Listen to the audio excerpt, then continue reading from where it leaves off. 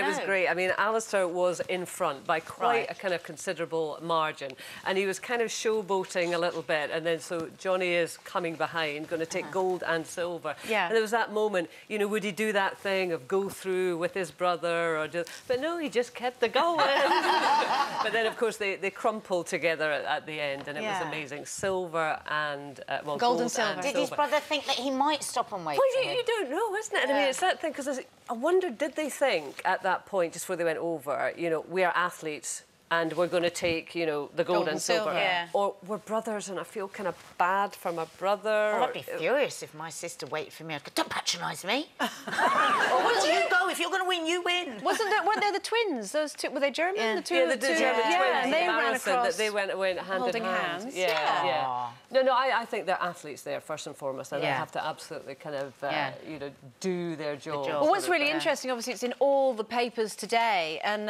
they're saying basically even when they were kids, it says here they were really competitive with each other, from everything, you know, playing Monopoly to chess to emptying the dishwasher.